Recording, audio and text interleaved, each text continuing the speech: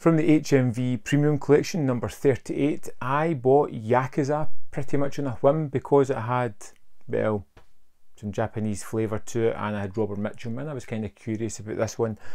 Only after I picked it up did I discover that it was Sidney Pollack, Robert Towne, Paul Schrader, one hell of Hollywood big hitters behind this one, and I still didn't know a thing about it going into it. And we get this ex-private eye Harry Kilmer, which is Robert Mitchum's character, who travels back to Japan because of a friend. A friend's called him in to do a favour. His friend is mixed up with the Yakuza, and they have kidnapped his daughter, and he needs a little bit of help to get her back, get her safe. And I instantly knew where the story was going, and I was wrong, which is, I love to have that kind of wrong take on a film when it surprises me. And we get Harry Killen and his young ward, somebody that's there that's with him to kind of keep an eye on him and kind of help him out. And he goes back and we discover a lot of backstory about Harry, how he used to be there after the war, how he had a relationship with someone, and when their brother came back, he was kind of upset that an enemy soldier was looking after him, felt a little bit aggrieved, and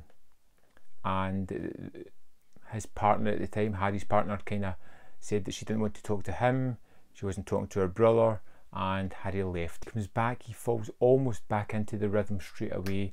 You can feel the kind of love between these two characters. Even the daughter is kind of appreciative to Harry and everything that he did. You have this whole history of this character who seemingly loves the country, loves the people, and just couldn't quite make it work for himself when he was there. When things kind of start going down a certain path, he needs to call in the help of his ex-partner's brother, the person that kind of stopped their relationship from blossoming, Takakura Ken, who's utterly wonderful in this movie and a complete counterpoint to Robert Mitchum's character. And what you have here is these two characters pretty much against the world, dealing with their own sense of morals, their own code of conduct, and still looking for revenge of a sort, or looking to make sure that they're both safe. And I really like this movie. It grew on me the more I watched it. You know, I started off kind of half interested, and by the end of the movie I was on the edge of my seat watching this unbelievable film play out in front of me, because you have this film noir aesthetic built into this. You have these two characters who both have their own code of conduct, who both live by old kind of samurai rules, even though they're from different worlds apart.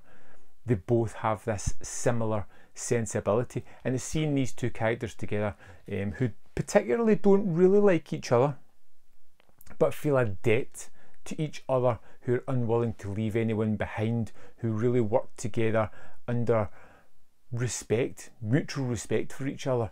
And it has these terrific action set pieces in it itself, and the best one being obviously the climax, where we have these two men, Mitchum and Ken, against a lot of people, and it is staged perfectly. It has enough nods to both Western influences and Eastern influences to make it a real treat for any film fan.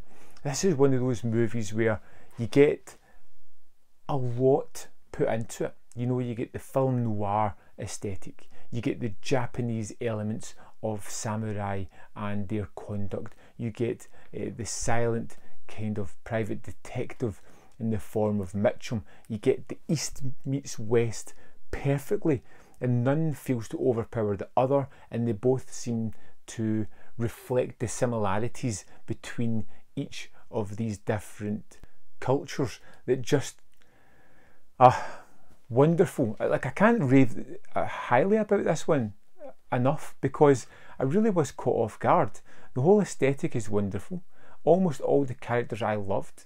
The way it takes its time felt a little bit meandering at first, but it settles into that sort of beat, that rhythm that's so wonderful, but it's happy to take time and just show someone sorting tea and the care taken in doing that, and it actually speaks to one of the characters to show them why they should take more care, more reverence in what they're doing rather than just drinking it straight away.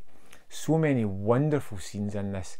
Such a good movie that I'm so glad to have discovered. This is the kind of thing that really just excites me when I put on a movie like this and know very little about it, and I walk away super excited about it. The Yakuza is terrific, highly recommended. I utterly loved this one. I'd love to know your thoughts on it. Let me know in the comment box below, and I'll see you next time on Man v Film.